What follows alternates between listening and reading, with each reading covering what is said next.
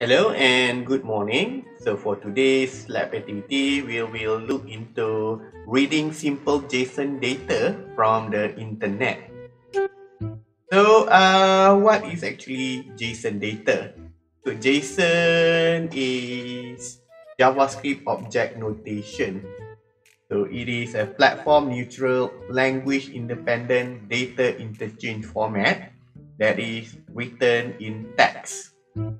So it is also human readable and is commonly used for exchanging data from one application to another application, typically from machine to machine communication or machine to machine data exchanging format.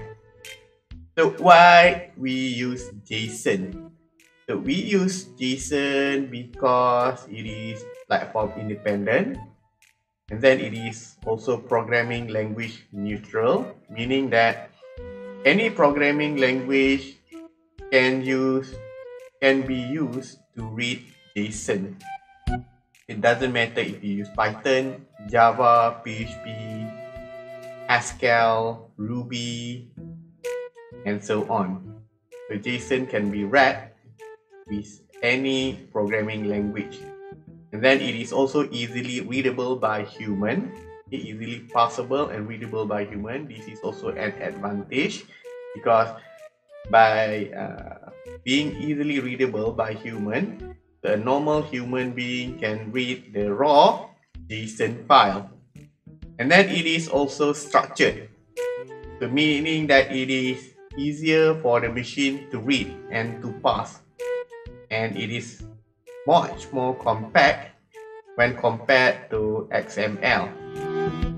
It is also widely supported by various platforms, API, and SDK.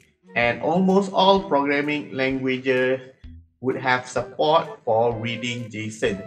You can name any programming languages and you will find that each of these programming languages have library dedicated for reading JSON, like Java, C, C++, Python, Ruby, and even ESP8266 and Arduino also have library for reading JSON file.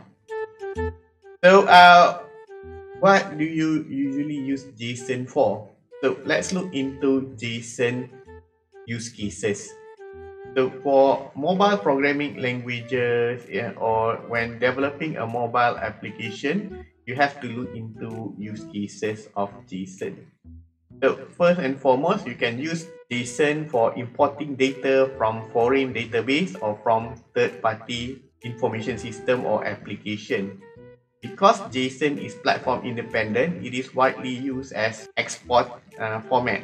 And then you can use this export format to import the data that has been exported by foreign database or from a third-party application. And then your mobile application also can use JSON as an safe format or for exporting the data that has been recorded inside your mobile application. Because if you export your data in JSON format, it can be almost guaranteed that other application or other programmers can read your export format data. Next, JSON can also be used as a client-server communication format. So when a client wants to communicate with a server, it can request the resources in JSON. And then the server can also respond in JSON format. And then as part of number 3, JSON can also be used as part of the web API and RESTful web services response. So when you send a request to the server, and then the server can respond back with an answer that is encoded in JSON. So you can request the date from the remote server, and then the remote server will respond with the current date. Or you can request the latest currency exchange, and then the server will respond with the value that represents the latest currency exchange. Okay, these are the sample of JSON file for the JSON notation. Okay, you can see that it is a structured format. It is within a structured format. We can have a first name, okay, last name arranged in the key value system. So when you read the first name, you can get John, and then if you read last name, you can get Smith. Then it also has Boolean, a string, integer, and then floating number. And then it can also support arrays and structure. Okay, this is an array, and then this is also a null data. Okay, this is a simple JSON format. Okay, this is also another simple JSON format. We have pair as a key, and then this is a value, key and then value. Okay, if you look here, it also support long integer and also string. The rest is string. The string will be encoded or enclosed in quotes.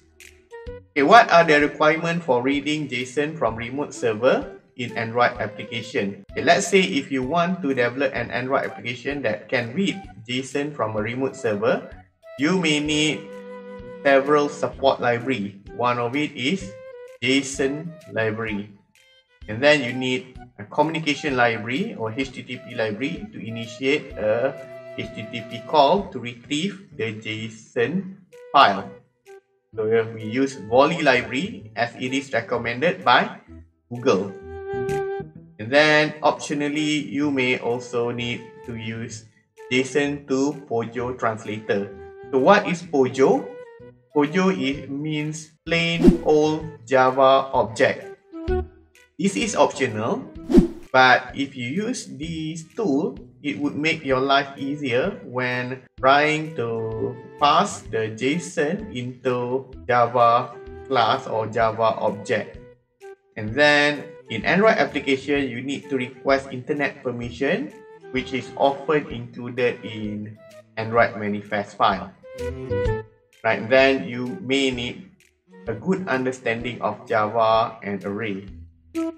So in our lab activity, we will try to create an application that can display current Bitcoin prices. So by the end of the next lab activity, you should be able to read and parse simple JSON file from a remote server, which I will provide, and then use a Postman and JSON schema tool to build a POJO class for parsing JSON.